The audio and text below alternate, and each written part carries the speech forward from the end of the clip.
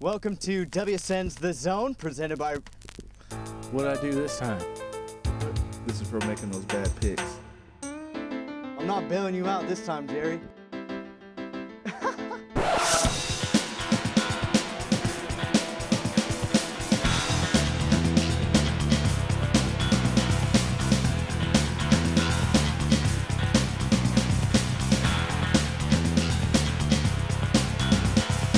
Welcome to WSN's The Zone, presented by Ranch and Home. I'm Maine Melito. Alongside me is Jerry Mercado, my not-so-law-abiding citizen when it comes to his power rankings. But, hey, we've got the power rankings coming up. We've got the new player rankings coming up as well. We got to see a couple of great games last weekend, both at Lamson Field. Let's start with that Kamiakin-Moses Lake matchup.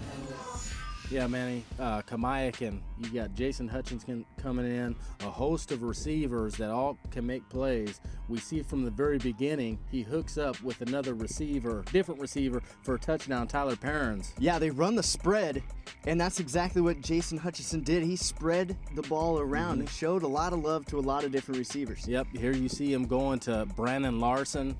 You see Jesse Hauser making some big plays. Yeah, and then also, you know, not just through the air, but Yumamoto also kept the ground game going for these guys. Talk about that kid. Yeah, well, Yumamoto, you know, they started off kind of slow in that first half. The offensive line was a little off. They made some adjustments at halftime, and then the second half, Yumamoto just exploded. Over 100 yards. He really kept the clock moving. Moses Lake, though, Simmons, the quarterback from Moses Lake, did a great job. He was able to make a couple plays, but, you know, not enough. The defense was good for Kamiakin, but also Moses Lake helped them out a little bit. There was quite a few turnovers for those Chiefs. Yeah, quite a few turnovers. Yumamoto makes a turnover. Johnny Jansen was very impressive. Had a sack, made some plays on defense. And, you know, they had a couple other receivers that did some things. Corey McLean did some things for them. To fix that. I just came out. We focused in the locker room. We talked about what we were going to run, how we were going to read things, where our route running we're going to go, where we're going to cut and then go outside and stuff. And so we just read that during the game, and then we knew what we were going to do out in the second half, so we got another touchdown out there.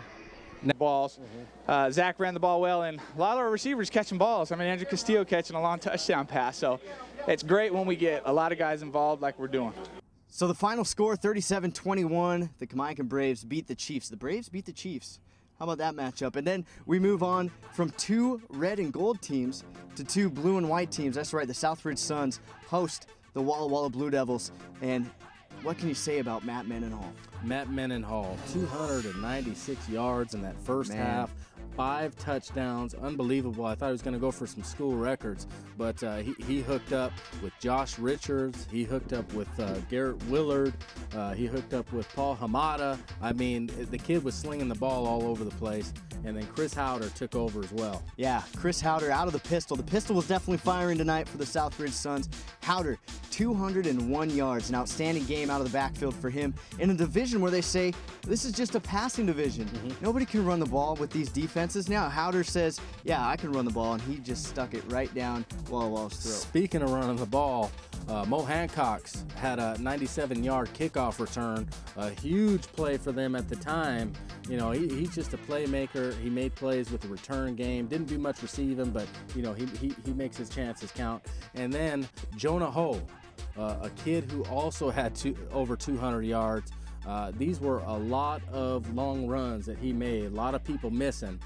Jonah Ho was awfully impressive tonight. Yeah, and we said 201 yards for Howder, 205 yards for Jonah Ho on the ground as well. That is some big rushing numbers here at the Lamp. That's incredible. On this field turf, they were cutting and moving and jiving. It looked like Dancing with the Stars out there.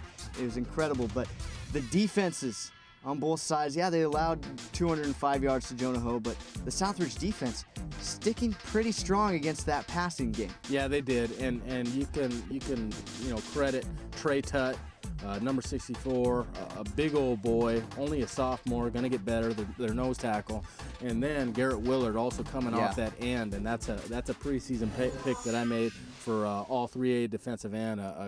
Garrett Willard did a great job. A great matchup last Friday, 42-22 the final score in that one. When we come back, we're going to have more games from around the Big Nine, including that gravel pit matchup and Hanford-Richland. So stay tuned to WSN's The Zone, presented by Ranch and Home.